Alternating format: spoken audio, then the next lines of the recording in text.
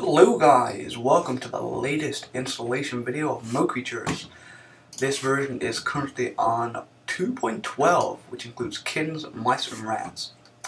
So I got a request, I think it was a personal message, and I didn't even know it was updated. So someone sent me a message and they told me to check it out and give you a taunt. So that's what I'm doing now. So I'll put these 3 links in the description as always. So ModCreatures starts off here. And you scroll down and you click it there, just download it. It will be AdFly or whatever that is, I'm not sure. Yep, then once you download ModCreatures, go to, I do not know even how to pronounce his name, but you just go down to GUI API and make sure all of them are 10 or 1.7.3 or it will crash. Don't complain unless you make sure you've got the right versions. Download their main, download there. Go to BlueXephos mods. Download the ModLoader. If you've got a bit of spare time, use AdFly to help the developer. If not, just download it direct, your choice. Same for AudioMod, AdFly or direct. And once you've got those files, I'll just minimize that, you want to make a little folder like this, which has got all the files you need. So yeah, let's get on with the installation. Okay, open up a new Finder window.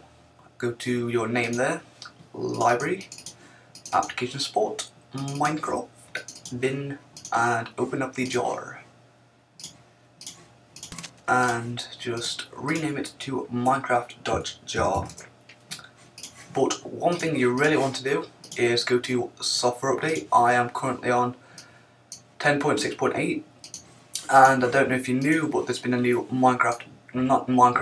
Apple Java update, so be sure to software update, get the latest version of Snow Leopard. You should always get the latest version, it's got so many benefits, I don't see why you wouldn't want to, and get the Java update because that could help some black screens, although I'd say about 90% of black screens are people not installing it correctly. So yeah, once you rename that to Minecraft.jar, open it up and open up the ModCreatures folder, install the ModLoader, simple, just drag the files like that, click on the cog and copy them, then paste them in like that, and apply to all, replace. Go to AudioMod, copy the Yo class, paste in the Yo class, like that, and replace it. Copy the RBXM and paste that in. Pause code, sound, codecs, copy the RBXM. Then type in Paul here, go to Minecraft.jar, and it should come up with those. You don't need to worry about those yet, although we will be deleting those later. Pause code, sound, and you see lots of files there, codecs, and paste it in, and you should have 3 codecs there in the pause code folder. Then you go out of that, go back into the ModCreatures folder, go in GUI API, drag all of those files there. It is 38 actually. Then you just paste the 38 items in and replace all the items that you need to. Close that down just to ensure you've installed those mods correctly. Log in, and yes, that's worked. So let's get ModCreatures installed. Minecraft, bin, jar. Okay, load up .zar's ModCreatures, and there's a readme there which has got some helpful tips about installing it. Then you should go back here, which is very simple. It's a lot easier than dragging all the class files into the jar like I used to do in my old installs. Save to mods, double click that zip to get that folder. Just drag the folder in like that. It's so easy, it's unreal.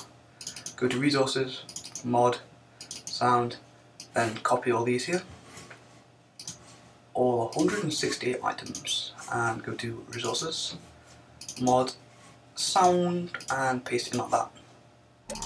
Then before you leave, you need to do this or it'll crash. Minecraft.jar, type in, oh, I forgot what it's called again. Let me find it, Meter in that's it, yeah, Meter. I hadn't done it installing quite a while, so I forgot. Then delete that horrible file that causes black screens, ensure everything's looking nice, make sure everything's fixed and installed correctly. Load up Minecraft. And the moment of truth, and it's worked.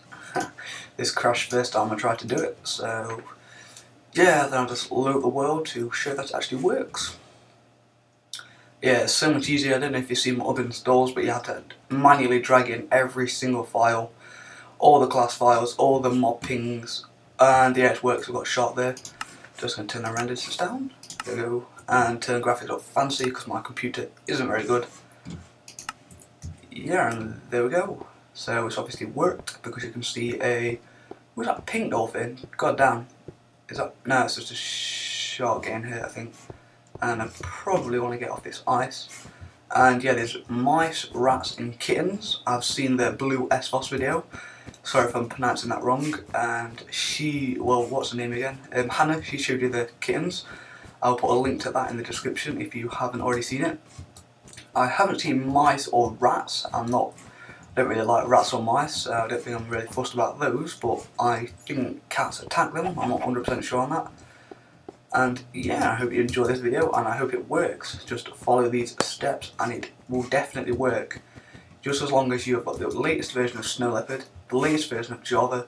If you install it exactly the same way as me, it can't actually go wrong, because unless you've got a Power PPC, which is a whole different error code, that's a whole different type of errors. So if you've got Power PPC, then you need to get an Intel. Seriously, Power PPCs are so outdated.